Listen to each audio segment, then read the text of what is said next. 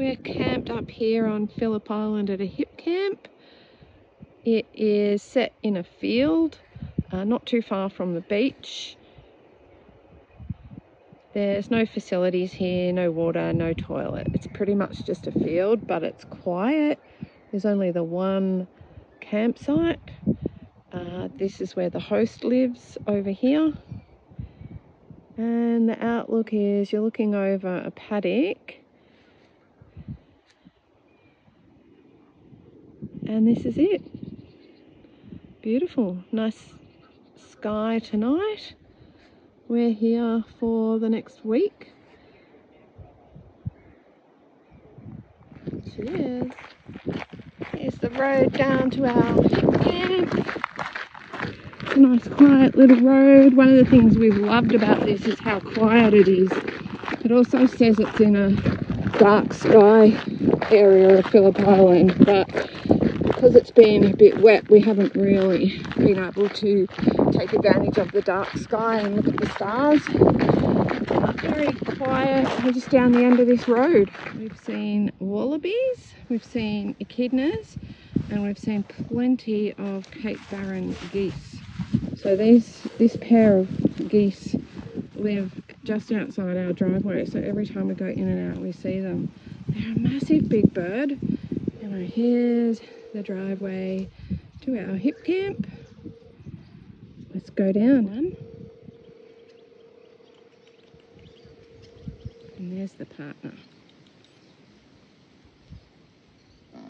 They seem to be more scared of us than they are when the cars come down. They must be really territorial because they've been here the whole time.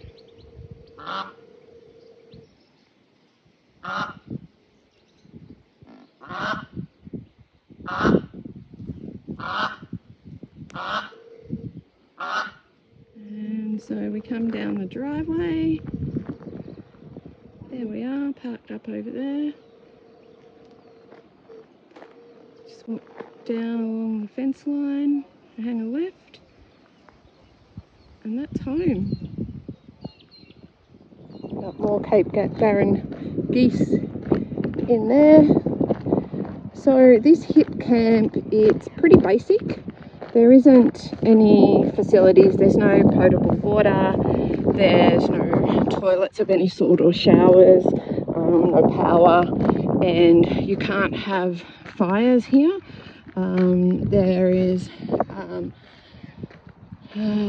I guess you're allowed to have dogs, and it's very, very quiet. So you're down the Berries Beach end of the island. It takes about 10 minutes to drive back into Cows, and you're parked up in this paddock here, which it's what it's promoted as being. It's fairly basic, but it does the job. So we've been lucky enough to be here by ourselves.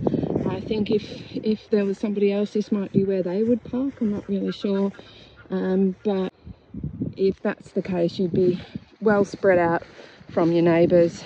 So over the back here we've just got paddocks, and that's down to the ocean down there.